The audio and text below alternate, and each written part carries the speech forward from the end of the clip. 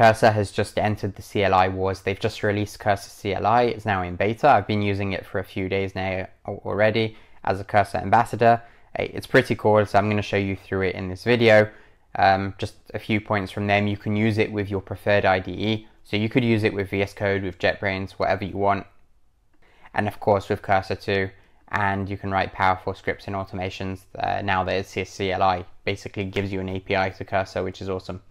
So let's jump into the video. So I've just got it now. I want to try GPT-5. That would be cool. I've already installed the CLI. And to run it, we just do Cursor agent.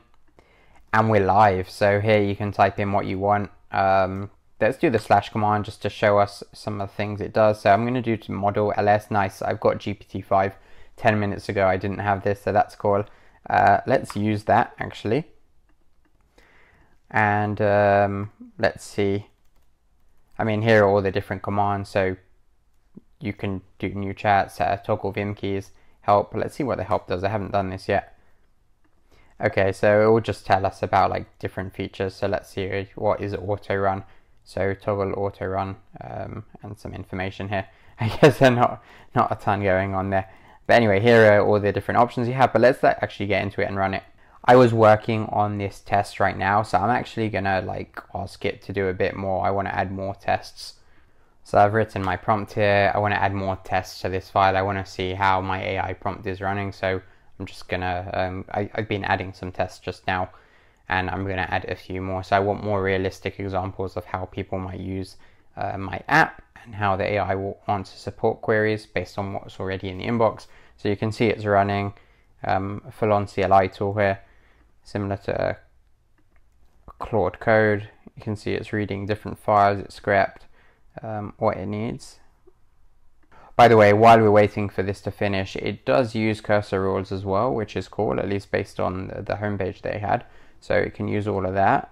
It should actually be able to use some of my it's doing a search. I guess I needed to actually tag the test for it to use that. Oh, sorry, not the test, the cursor rule for it to use it. But it's thinking through. And of course, this is using GPT-5 as well, so that's really cool. I've been using it for the last hour or two as I've been doing some work. I don't have any strong opinions on it yet. It seems to do the job. I find it hard to tell the difference between all these models, but based on the benchmarks, it's supposed to be pretty good, and I think it's been doing a solid job for me so far. It is taking its time right now. I've paused the video a bit and it's still going, so I wonder what's happening here. We can do a follow-up. I want to get the first message done because then I can show you a bit more about the CLI. But yeah, in the meantime here you can see GPT-5 fast is now enabled, so I've been using that a bit, which is cool. GPT for regular GPT-5 as well is possible. Okay, I just cancelled it because it was taking way too long, so let's see if I can get it to work again. So let's see, maybe it will have better luck this time. Maybe I was just impatient, but it was really taking quite a long time. Okay, here you can see it's starting to use up the tokens again. It seems to be doing stuff. Before it was just paused on 60, so maybe it really had stalled. And of course the CLI tool is in beta, and it's possible that GPT-5 is being completely overloaded right now as the entire world is trying to use it. So I'm not really sure who was at fault here. But let's see if we can make more progress. Otherwise, I'm just going to try use a different LLM. I'll just use Sonnet to see what we can do with the CLI. Okay, I've lost patience now, so I'm going to go for Opus. Well, I can't do this in the middle of a conversation. Or these messages just pop up and always disappear. You don't quite have enough time to read it. So let's stop, and I'm going to try run this again with a different model. So let's see, we can do new chat. Let's do that. Wait. Let's not do that. I want to do the model. Let's change it to Opus 4.1. Also came out recently. It's actually crazy how much is changing just like day to day, like tons of new models coming out. New state of the art every single day. Oh, file not found. Okay. So hopefully it will be able to find it itself. Okay, it's found the file now. Hopefully we can make progress this time around. Hopefully that was just like GPT-5 stalling. Okay, yeah, so here you can start to see what's happening. So you can see it's going to add 6 to-dos, which is cool. So it's that task list, sort of like a taskmaster type thing. Also, Cursor does it as well. So now it started working on the first to-do. Good that we're making more progress this time around. Maybe GPT-5 isn't good enough with these tools yet. Okay, we've made some progress here. It did take quite a while to do all of that, but now you can start to see what this looks like. Obviously, we can see the code in the editor, what's happened here. I think it will try and lint itself soon because it has made some mistakes, as you can see, the TypeScript errors. Let's do Control R to review. Cool, so here you can see we can review things, we can like add follow-ups onto specific files, we can do I to insert as well. Let's make this a bit bigger, but here you can see I'm not going to go into the test. I assume it's done a decent job because really any LLM should do a decent job on these tests. It's added quite a lot of tests, okay, that was more than I expected, and then we can sort of use the arrow keys and left and right to jump through different files. We only have one file here, so there's not that much to do.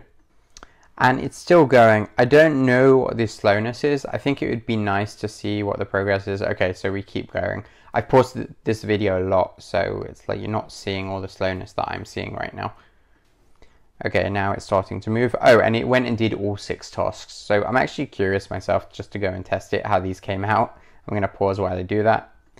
And here you can see the end of what it's done, which overall looks like it's a solid test, even though I barely read the code or the test itself. Okay, the tests ran, which is cool. It didn't do exactly what I wanted, but actually the tests have done their job because now I can see how it's coming out. This isn't relevant to you guys. I've got to go fix up my actual code. The tests did what they needed to do. This is for Inbox Zero, by the way, so you'll be able to see the code for this live on my GitHub later if you click here, open source. So I'm actually going to get the AI to fix it because the tests show what they need to show, which is good, but now I understand that my actual code needs fixing. So over here, the prompt that I have set up here is wrong. And you can see now it's going to read this file as it's first to do. It's going to update the prompt to focus on extracting actionable patterns and response templates, which is good. Make the output more concise and structured for reply drafting. All good stuff. It's the same stuff all over again. You're probably familiar with this from how Cursor usually works, but this is all in a CLI tool. So it's programmable. I'm sure they're going to do a lot more with it. This is the very first version that has been released. But yeah, hopefully you found that interesting. And if you haven't already, try out Inbox Zero at getinboxzero.com. Till next time.